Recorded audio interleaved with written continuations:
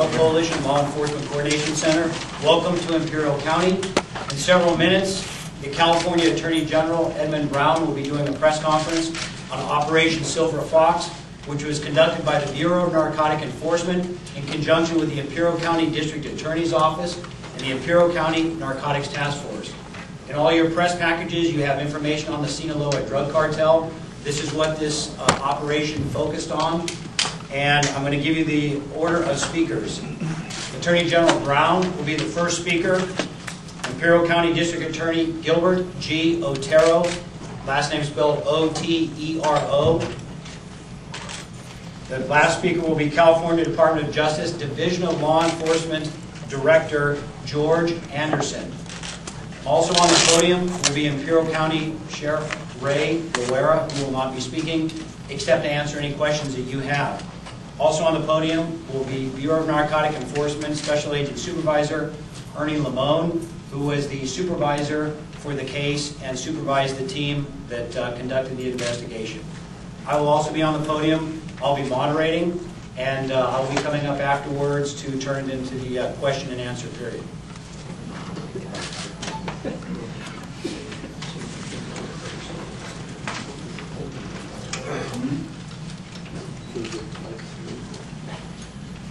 Okay, thank you very much for being here today.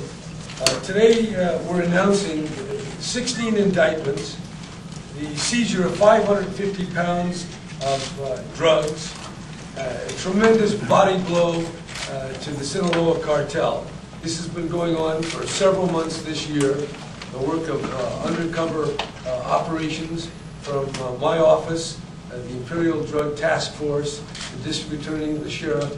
This is really a cooperative effort in a very dangerous part of California, dealing with what is an increasing problem facing our society, and that is the continuing transportation of drugs into California.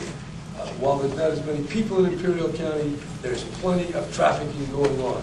And this effort, courageous, difficult, dangerous, has been very successful. As you see the guns, you see the narcotics, all this is the result of a collaborative effort and some very determined work. And I just want to thank and praise all the officers that are responsible, and afterwards we'll take whatever questions you have. Good morning, everyone, and thank you for being here today. My name is Gilbert Otero. I'm the District Attorney for the County of Imperial. And I'd just like to give a brief overview as to some of the things that we've done here in Imperial County in terms of operations. Some of the building where we're at, we call this the Law Enforcement Coordination Center, and it's a HIDA funded building.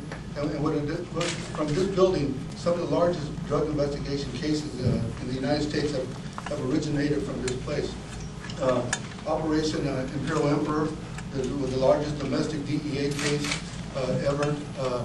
Originated out of this facility. We have a state case prosecuted by the Attorney General Office out of San Diego. It was Operation Gangland. It dealt with the Mexican Mafia, with taxing our local drug dealers here. And then we have Accelerator, which was another national drug case that generated from this facility. Our facility here is an example of the cooperation between state, local, and federal agencies. We do the work that we do here. I believe is matched by no one, by no other agency or no other county. And what we are, we're a conduit to how the drug gets from Mexico to all the other areas. And I think that in terms of police work and investigation, the agents and the line staff that we have here are second to none. And that's just this case here. Silver Fox is one of the many operations that come out of here, and is going to be one of the most successful. There's an ongoing prosecution on this case, and we just want to thank you for being here.